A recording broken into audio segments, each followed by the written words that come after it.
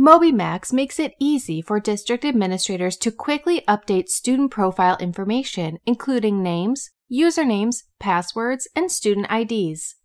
To get started, sign into your MobyMax District Administrator account and click the Student Roster link under Administration in the left-hand navigation pane.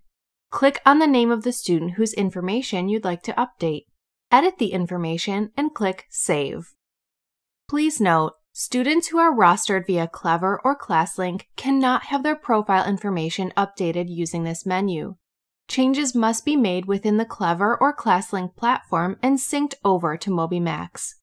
With MobyMax, district administrators can easily manage student information for all schools in their district.